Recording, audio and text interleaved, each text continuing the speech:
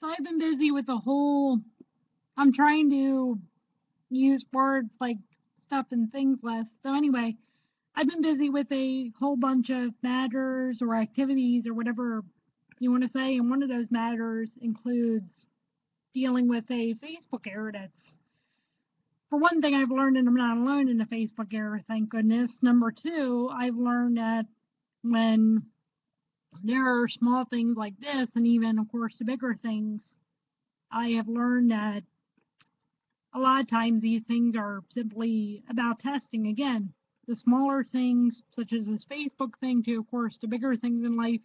And someone said when she was talking about the Facebook thing, there we go again, using that word thing. This one person joked about having a life before Facebook. She said, and to think that we actually had a life before FB. And of course, she must have been able to log back in, or, she was able to. Anyway, the point being, I mean, it does make you reflect just how, as a society we become, and, where we've invested our lives and things along those lines. So for many of us too, it's the only way that we can stay afloat, of course, besides God and all that. And many of us do use the social media that we have in order to try to live out our lives or try to reflect our lives in terms of how we live them for God and how we live them in light of others, etc. And so, of course, the Facebook error is frustrating, and to know that I'm not alone in terms of having the Facebook error is good, and also to know that I have people praying for me even in the smallest of matters. And as I said, I think that matters like this are reminders that we just have to turn to God, and even in things that we don't even think about, that we would have to,